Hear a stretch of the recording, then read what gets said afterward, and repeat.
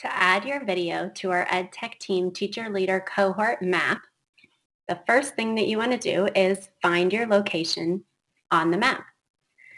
So I live in Minnesota, so I'm just going to scroll in. I can double click to go a little bit closer. I can drag the map around. I can go in as close as I want to.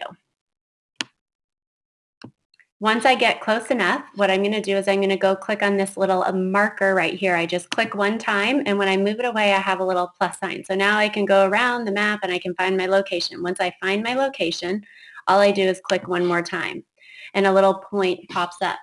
Put your name, and you can put your location.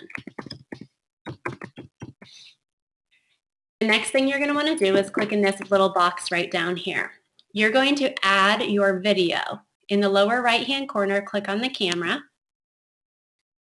And now you can add your YouTube URL. So I'll click on YouTube URL. I can go back to YouTube. I can grab that URL, go back to the map, paste it in here.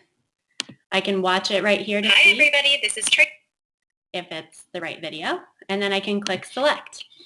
Now that video will pop into my marker on the map. I can add more text down below if I want to, and then I can click save. Now my video has been added to the map. The next thing that I can do is I can change my little marker right here.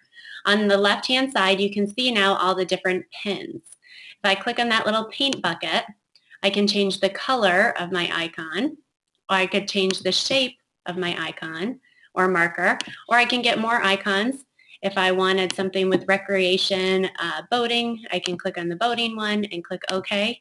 And now my icon is that little guy canoeing. Now I can click out of this, and then I could click on another marker on the map, and I can see that video and I can watch it.